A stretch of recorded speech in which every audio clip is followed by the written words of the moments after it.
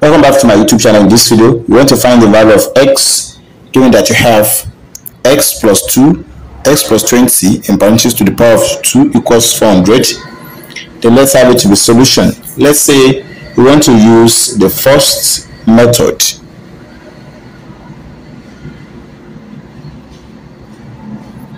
Let's say method 1. We want to introduce log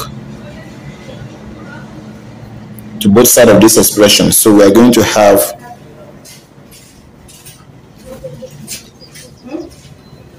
log from parentheses x plus 20 close parentheses to the power of 2 equals log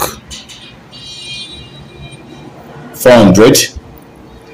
Then when we have log p to the power of m, because of this power, equals m multiplied by log p. So from here we are going to have 2 times log x plus 20 equals, then let us note we can have 400 as 20 to the power of 2. So here will be log 20 to the power of 2. So we are going to have 2 times log x plus 20. This will be 2 multiplied by log 20. Dividing through by 2,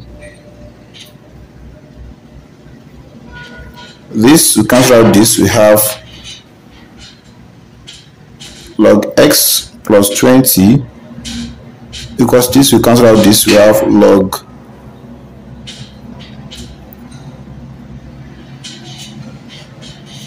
20. So from here, this log will cancel out this log. So we have x plus 20 equals 20. So from here we have to collect the like terms. We have x to be 20, this 20 minus 20, and this will give us 0. So finally our x will be equals 0 when we use method 1. So let's take a look at the method 2.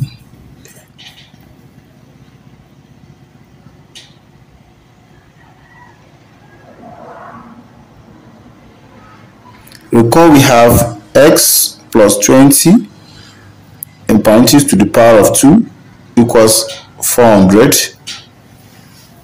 So from here we can use the idea of exponents. Let's have, we know we have 400 to be equals 20 times 20, which equals 20 to the power of 2. So from here we have this side x plus 20 to the power of 2 equals 20 to the power of 2. Then from the law of indices, when we have a to the power of m equals b to the power of m. So far they have the same power with different base. This implies we can equate the base as a will be equals b. Then applying it here, we're going to have x plus 20 equals 20. Then collecting the like terms,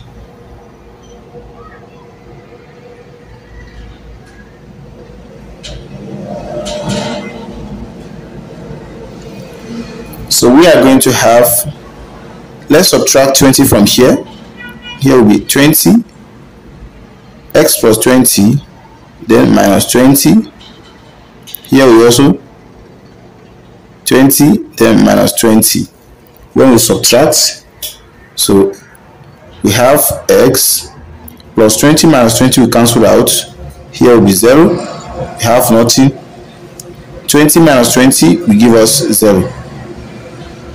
So x equals 0 is the solution. Then let us now verify if, or let's call it to check. Recall we have